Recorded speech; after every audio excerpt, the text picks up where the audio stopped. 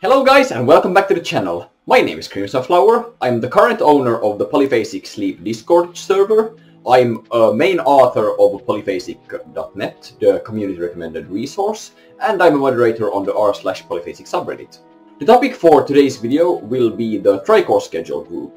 This video is part of our series on presenting the different schedules, and if you haven't seen the previous videos in this playlist, I highly encourage you to do so.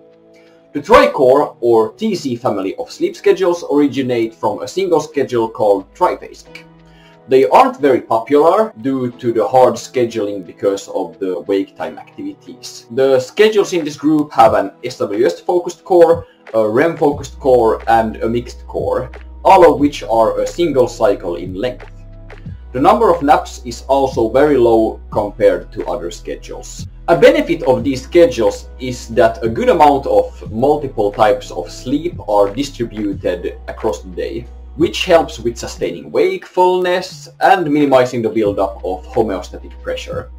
The short single cycle sleep blocks can help promote greater levels of sleep compression, which may help with raising the sleep quality that would otherwise only be seen on schedules with much smaller total sleep quantities like Everyman 4 or Dual Core 3 or nap-only schedules. Sleep compression, by the way, refers to the shortening of sleep cycles, but we'll get to that in another video. So let's talk about the specific schedules. Triphasic is the first Tricore schedule. It has a total sleep time of 4 hours and 30 minutes and is ranked as somewhat hard.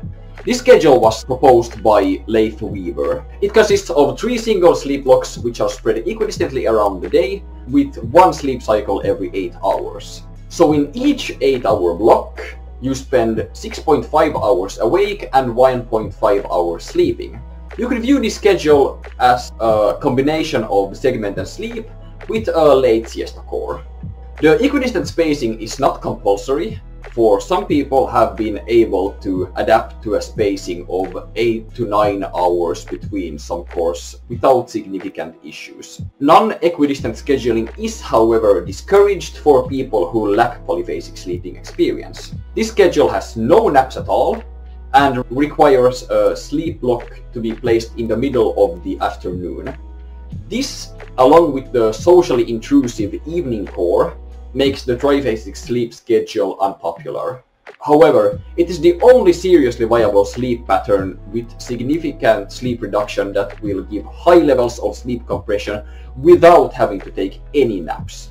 Sometimes the sleep blocks might see natural wakes after only around an hour or so, which is an indicative of the level of compression that can be achieved on this schedule. Some caution is advised when adapting to Triphasic, because only a single cycle is placed in an SWS favorable time period. For this reason, people who try to adapt to Triphasic might experience SWS deprivation symptoms during the adaptation. This, with the addition of the shortened cycle lengths, can make waking up during the night very difficult, since there is a very high chance of waking up during SWS. After adapting, this should not cause problems anymore, but during the adaptation it will be more difficult to avoid oversleeping.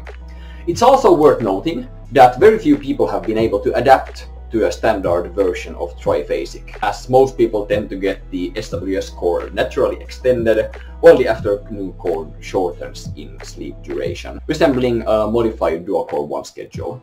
It should be noted that in terms of difficulty, the classic Triphasic could be placed somewhere between Everyman 3 and Dual Core 3.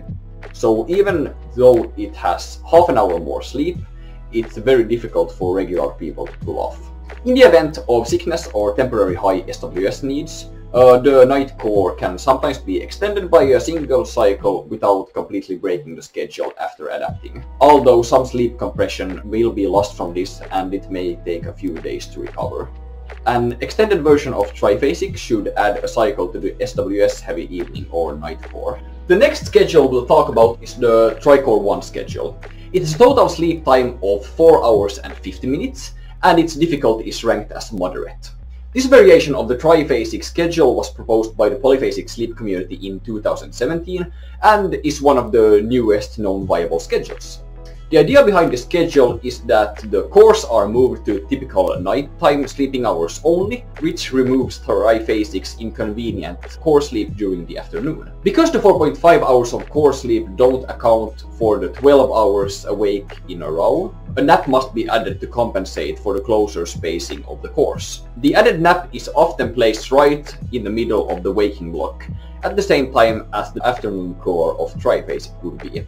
SWS deprivation symptoms during adaptation are less likely to be present on this schedule than on Triphasic, because the mixed core in the night allows for a higher amount of SWS.